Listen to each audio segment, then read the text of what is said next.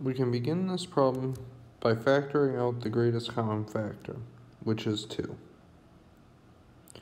Now we need to factor 3k squared plus 25k plus 8. And we can begin by writing it out as 3k plus in the beginning of the one binomial and k plus in the other one. That part we know has to be true.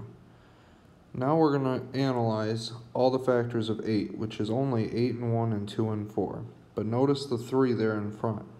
That's basically going to be like a scaling.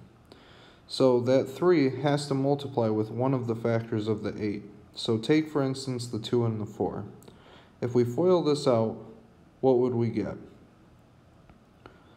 Well, we'll get 3k squared plus 12k plus 2k plus 8. Combine the middle terms.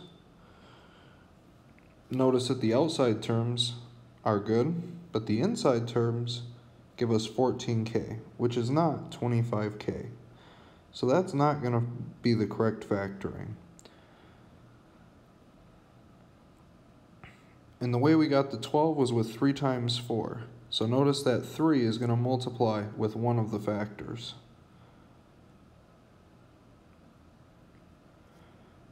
So that was just one choice. But if we want to look at all the choices, we're going to multiply 3 by each one of the factor pairs of 8.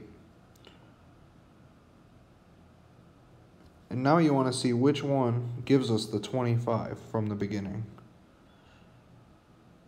So you need the 8 to multiply with the 3.